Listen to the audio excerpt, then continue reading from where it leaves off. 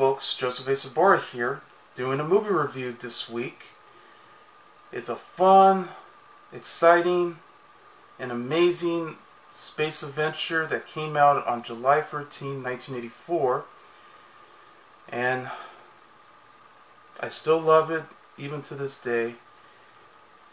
It's a wonderful classic, The Last Starfighter. It's a story about what was it like if you were a teenager living in a trailer park called Starlight Starbright. You want to play a video arcade game called Starfighter, where suddenly you'd be able to earn a lot of points in order to win, until all of a sudden the creator of the Starfighter game appears and you want to play the game for real. Well, that's what happened with Alex Logan too, just when he was getting ready for college. But unfortunately, things just seems to change for the better. Well, sort of. Well, anyway, this was a fun movie. I remember watching this on TV when it was on. I watched it like back when I was a kid. They played this on channels like TBS and the Disney Channel, and I believe it was also on Select TV, HBO. Yeah, I even taped it on HBO too before I picked this wonderful Blu-ray set, which I thought it was decent because it's actually a 25th anniversary edition from 2009, and the one that I got, which I picked up at Target for $7.50, a good price.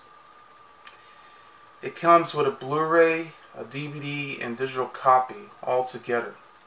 So this is really cool.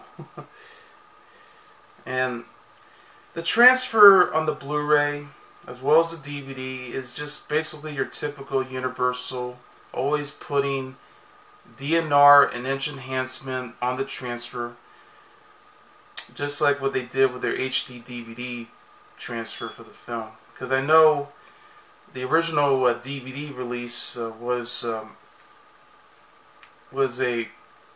35mm print that's actually has a lot of grain and everything, but there is grain in the film too, artificial grain included.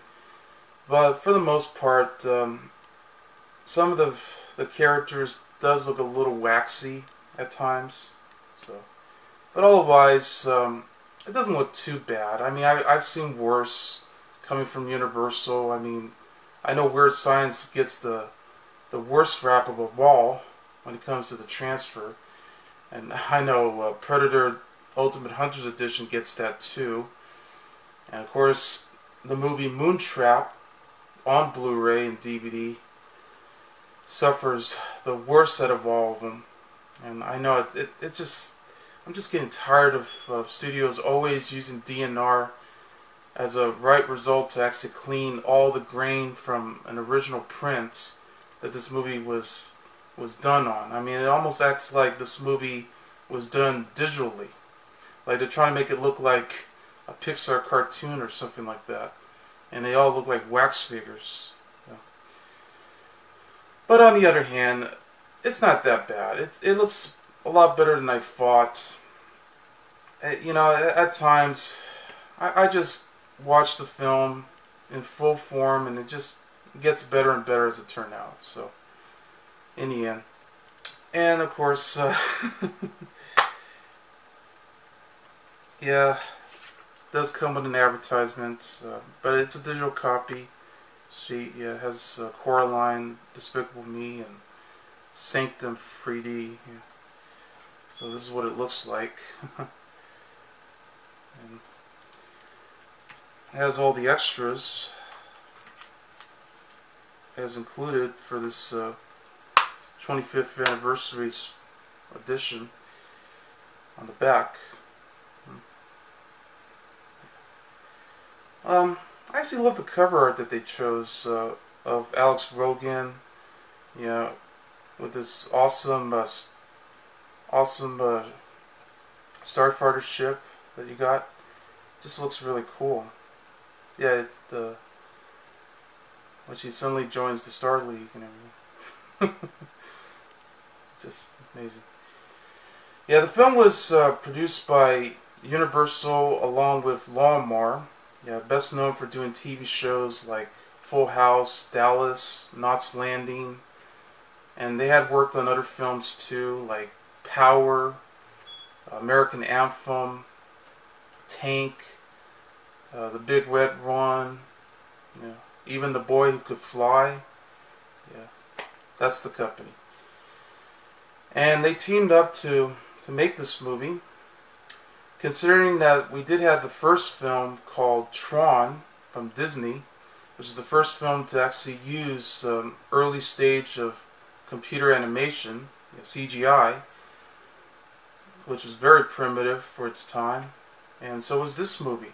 It was very primitive, but this is far different from Tron, where they actually use actual real-life objects to actually create those shots alone. They actually use Cray computers, which are actually bars that comes in rainbow colors. If you think about it, yeah, it was one of those bars that they use to create the CGI effects on the starships and all the other ships around that moves around completely in the sky. And I think instead of actually using actual models, which I know they probably had a mix of that. So they did a test for that. It was actually done by Digital Productions in California, so they teamed up. So it was done on Cray XMP supercomputers to actually create those effects. The drawings of all the ships around are actually done by Rob Cobb, who's been known for doing Aliens, Star Wars, and Conan the Barbarian. So he actually had worked all the ships that they had to actually put it on screen. So it was done for probably 60 frames or even more frames per second, and it takes a lot of by using it along with 36-bit pixels in the mix. So it actually cost $14 million when they did it. So it really worked for that budget alone. But they had to take a lot of time and energy to actually put it in, so that way it would fit the film very well, as it seems. So that's cool. But of course, they want this movie to become a lot bigger than Star Wars, because I know in the 80s we were getting a lot of Star Wars movies, and they were trying to do something like that. So this was trying to be like Star Wars in a way, but with video games, kind of like Tron. But it has a wonderful story, and it's fun, and has some great characters, and the fact that it's set in a trailer park, it just looks amazing. So, but let's get to the film. It stars Lance Guest, Dan O'Hurley, who from the movie Halloween Free, Season of the Witch. He also went on to do RoboCop, along with the sequel. Yeah, as the head of the CEO of OCP Communications. Yeah. Catherine Mary Stewart, who was in that bad film called The Apple. Yeah, that awful musical from 1980. Yeah, she went on to do Night at the Comet along with Weekend at Bernie's. Yeah. Robert Preston, who's been best known for playing the Music Man, Harold Hill. Yeah, for those who don't know. And this was actually based on that character alone, and he's a lovable con man who owns Starfighter, so he created it. Yes, Atari. And this was, of course, his last film, because a few years later he passed away in '87. He was only in his 60s at the time. Yeah, of course, Lance Guest, when he did an interview, he thought he was in the 70s for that enough energy. Yeah, I guess that's what he thought. Anyway, Norman Snow, K.E. Kuter, Barbara Bosson, Chris Hebert, Dan Mason, Vernon Washington, John O'Leary, George McDaniel, Owen Bush, and Will Wheaton. Yes, Will Wheaton, who went on to do Stand By Me, and he later went on to do the TV series Star Trek The Next Generation as Wesley Crusher. And of course, he went on to do other stuff too. He was also in the horror film The Curse. It's written by Jonathan R. Bayou, who went on to do other stuff. And I know he also went on to direct the movie My Science Project, and he did all those other movies too that follows. And it's directed by Nick Castle, who actually had worked with John Carpenter. In fact, he was the man responsible for playing Michael Myers. That's right, that's him, alright. And it's hard to believe he directed this, and he also went on to direct Dennis the Menace, the 1993 movie. So it's really awesome. The movie begins at a local trailer park, which has a lot of mobile homes, sort of in a suburban town somewhere, in California called Starlight Starbright. We meet a young teenager named Alex Rogan, who's played by Lance Guess. He lives with his mom, along with his younger brother named Lewis.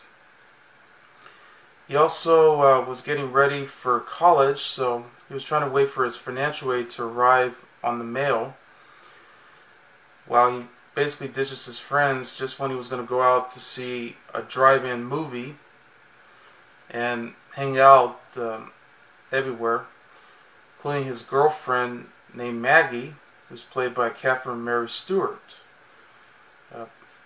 which, of course, they were having plans together in the future, so they'd be able to stay together and have fun and be able to go to college together. But unfortunately, she didn't want to leave her granny behind, so she's trying to take good care of her. Anyway, more often he plays an arcade game called Starfighter, which is located inside a small mart that's inside the trailer park, where it has all the foods and all those other supplies and everything in that store. Where it's a game about where the player defends the frontier from Xur and the Codon Armada in a space battle. For those who earn the highest score, it will be approached by the game's vendor named Centauri, who's played by the wonderful Robert Preston, which he actually invites Alex for a ride later on. But in the nick of time, just after he won the arcade game and trying to relive his dreams and everything, he basically lost his financial aid. It didn't get received in the mail, and he felt disappointed. So suddenly Centauri arrived, invited Alex to go on a journey to a planet called Rylos. Because for those who don't know, Centauri, who not only invented the game, and I know he even said that the arcade game was going to be sent to Las Vegas, but it winds up in the trailer park. He's an alien. So then he also sends an android duplicate of Alex himself, which is the beta unit. So that way he'll take his place, only pretending that Alex hadn't actually been sent over there. So that way they don't get mixed up here. And so they'll know that Alex was here the whole time in the trailer park, and while the real Alex is just going around becoming a starfighter, the last starfighter. So he winds up being recruited in the Wheaton Star League, that's represent just like the game, with all the ships around, wonderful ships. That's where you see the crew, all premature bald, both male and female, have like long puffy hair but premature bald, and they speak in a different language, but they had to put in the voice communicators so that way Alex will be able to understand what they're saying, because they don't sound like they're saying pita like that. And then you see all of these creatures joining in the crew. Yeah, a lot of creatures, different ones, so they team up together. Yeah, including that battalion named Grid, who's played by Lance O'Hurley. Yeah, he's very good.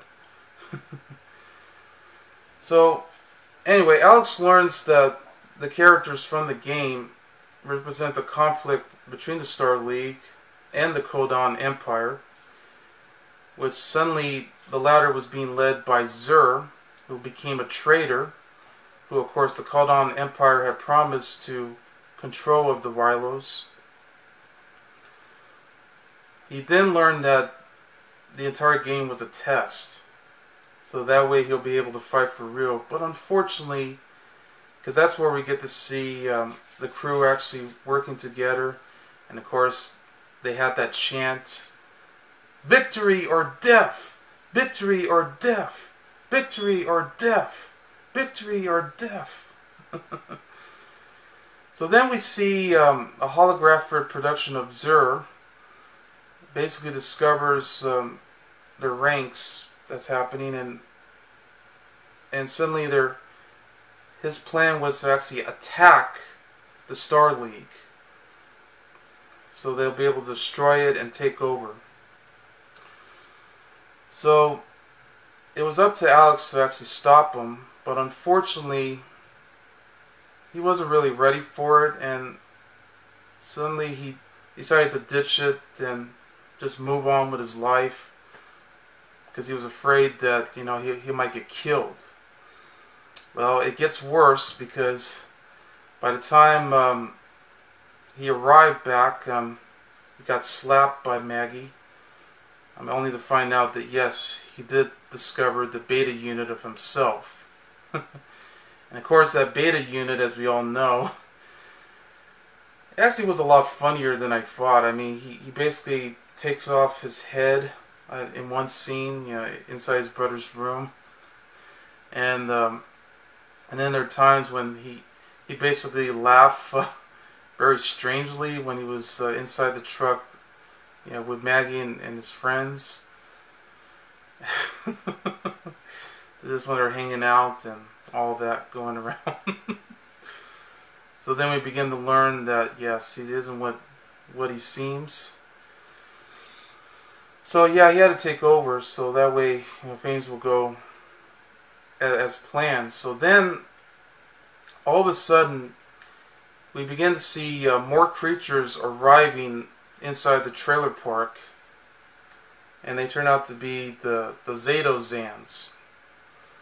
And that's when Centauri arrived on the scene to actually, because he left them behind, to actually kill one of the Zato-Zans, and he got shot, of course. And this is where he says to Alex, "Get a good look, Alex. You bet your asteroids you'll be seeing more of them." "What? This is a Zato-Zan, an interstellar hit beast, courtesy of Zur." "Zur? Why is he after me?" "Somehow you found out you're a Starfighter. You see, Alex? You gotta go back. You stay here, you're dog meat. Trust Centauri on this, my boy, because in 2 hours this park will be crawling with 10 Zato-Zans. Just for one thought of a microscopic little mind, kill Alex Rogan." Yeah, I just love his sense of humor in this movie. It just really works. So then he came back. This time, just when he got shot, he started dying. Well, we know what happens later, so I don't want to give too much away. So now he decided to work with Grid to actually fight all the creatures and all the ships that are attacking them. So they had to go around fighting inside that ship that actually moves around, and you can definitely see how interesting the graphics look as it goes. My favorite moment was when suddenly it spins out of control. Yeah, when they push that button on side to actually destroy all the ships that are attacking them. You know, because at times they were hiding out and then they were moving around here and there. So yeah, so you basically see Grid on the back, just telling Alex what to do. So it's always good to have someone helping them out.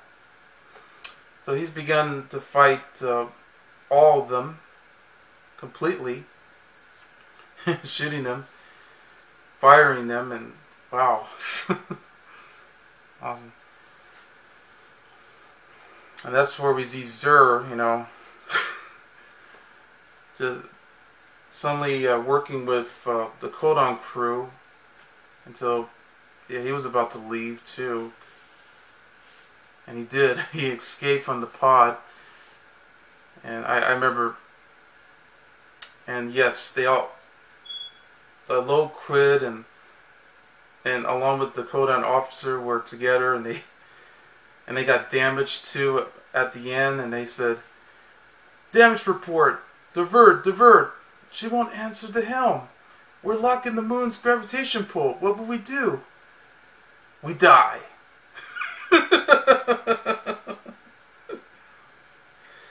Oh, that was funny.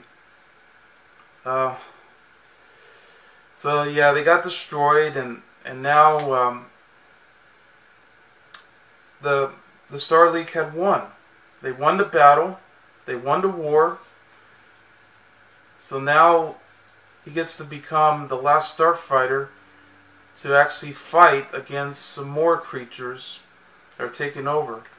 So now he decided to join with the Star League. The only thing is he's about to come back, but he wanted to bring Maggie around for the ride, but unfortunately Maggie just wants to stay with Granny to take over. But with all these decisions that he had to make, because I know they found out about the beta unit, and I know the beta unit was doing, you know, a lot of crazy stuff, and, you know, not paying attention and everything. You know, like he's always like, for example, the beta unit started to work on the antenna at times, you know, and he also helped Alex out by going after those Xanozans. You know, so he had to drive the truck, and he says, "I owe you one, Alex," and then he just destroys it. Yeah, because this is where he found out that he wasn't Alex alone. He's just the beta unit of himself. And that's where we get that cheesy line from Maggie saying, "I love you, Alex Wogan." Okay, anyway. But back to that. He arrived. He wants to take Maggie with him. So now they become together, becoming the last Starfighter to fight against all the other creatures. And so after all these decisions they had to make, and of course Grid just came, yeah, doing this infectious laugh. I can't do that, but it was a good laugh that he was doing. So he's kind of like an old man. You know, he's very charming. It's really cool. And he's telling everybody that yes, he saved the world. He saved from the war battle and so on and so forth. And so now Alex, along with Maggie and Grid, had left together. And they just they went on to fight. So now, while Lewis just checks on the Starfighter game, the arcade game, and so how it turns out, and they're about to leave on the ship for their next adventure. Okay. And then we also learned that yes, Centauri is alive. Spoiler. That's okay. I'm just glad that, you know, he's doing great.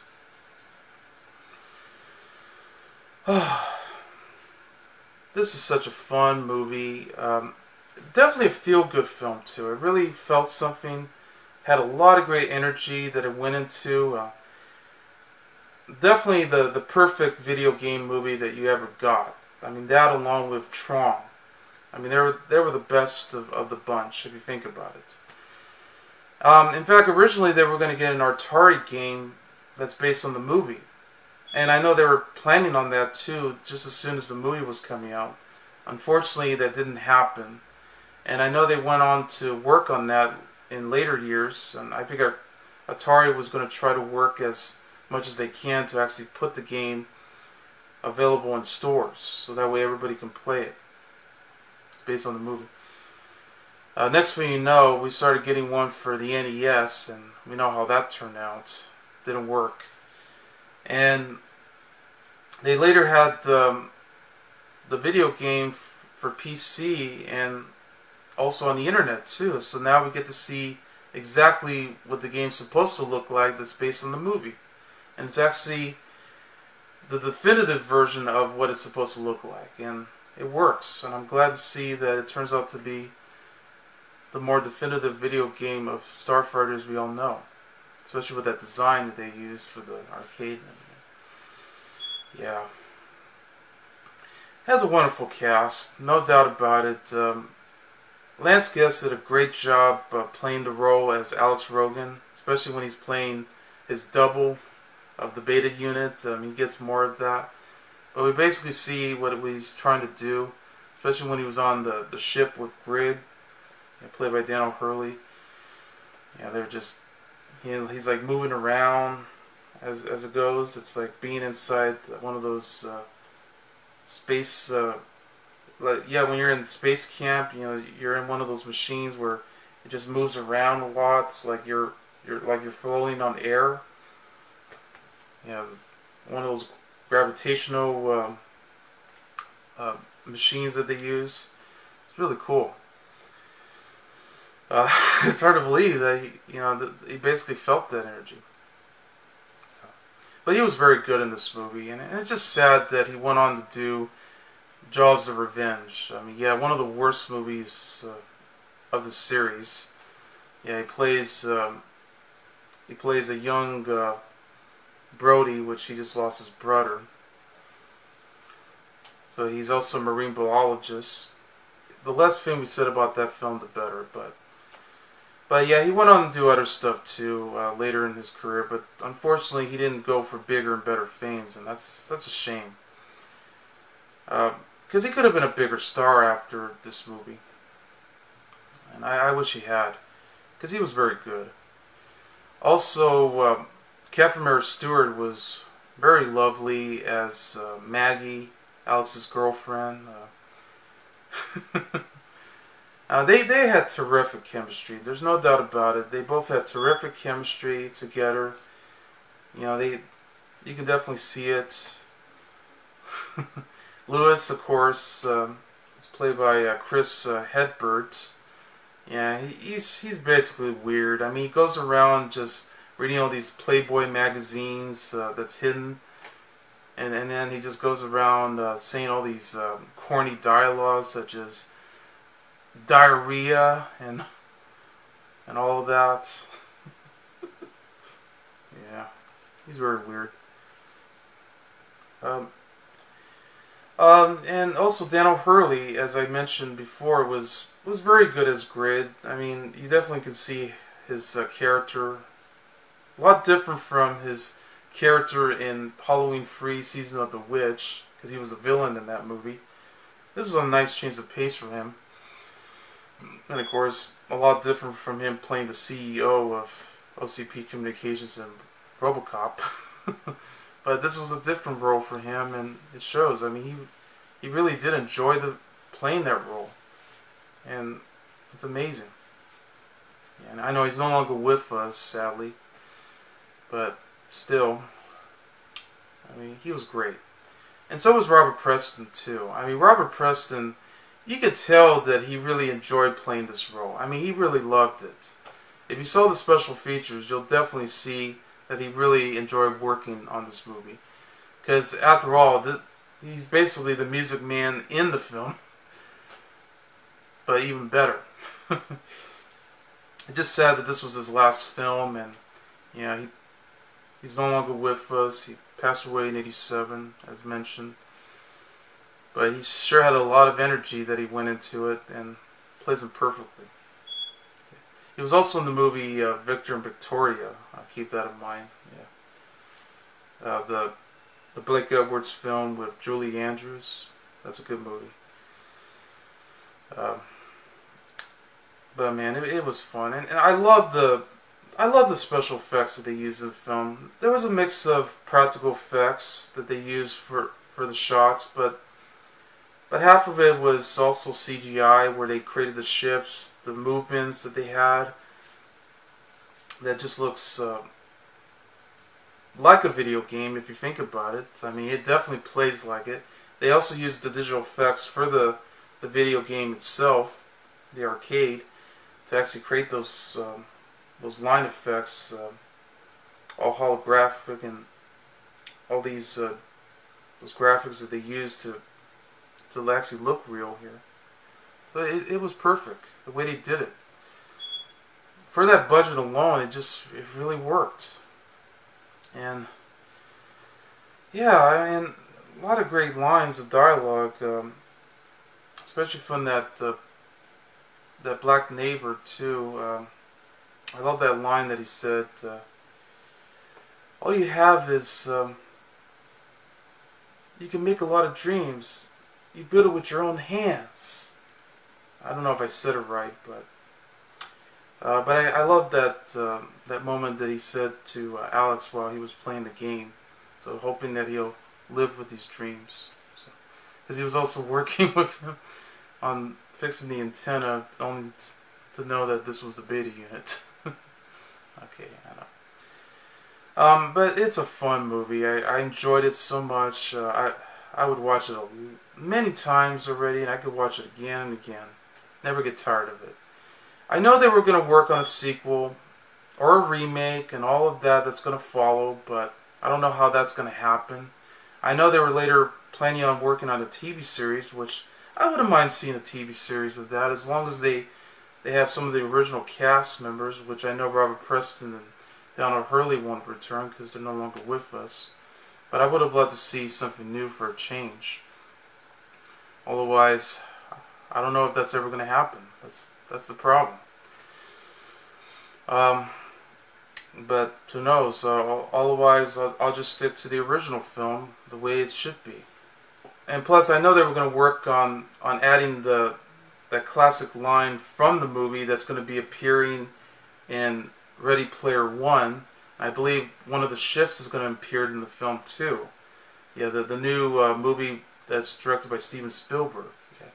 So this is going to be really awesome to see that. Yeah, there's going to be a lot of appearance of all your favorite nostalgia classics from the 80s and 90s that you'll be familiar with. Okay, anyway, back to this. Yeah, I love the direction that's done by Nick Castle. He did a great job.